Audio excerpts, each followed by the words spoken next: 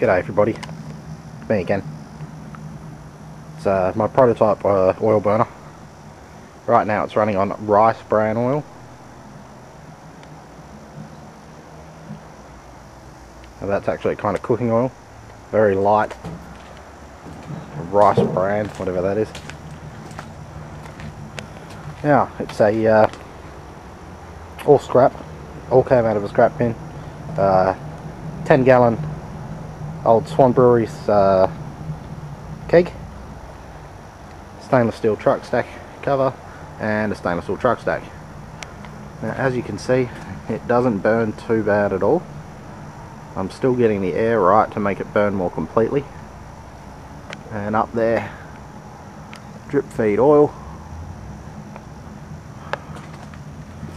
wrapped around the stack to preheat a bit, goes down into the stack through the hole, and then drips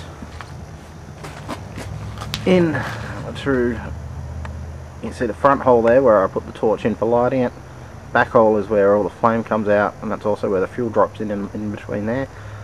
The original air holes I left in the old handle just to get a bit of extra air, and so far so good. Now the goal is actually to get it to burn cleanly old engine oils, and for me to be able to just remove the old soot at the bottom.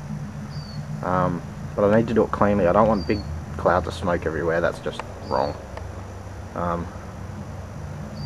So yeah, it's cast iron, sorry, cast aluminium. Looks like cast iron, but it's cast alley skillet, very thick, about 5-6 millimeters thick cast. No, it's not glowing at all, it's just the camera making it look like that.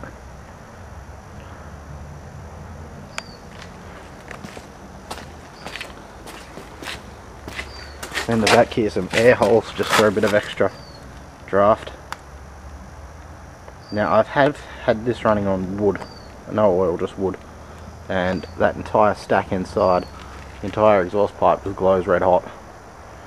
That's why I put the guard on, so people don't touch it when they're drank.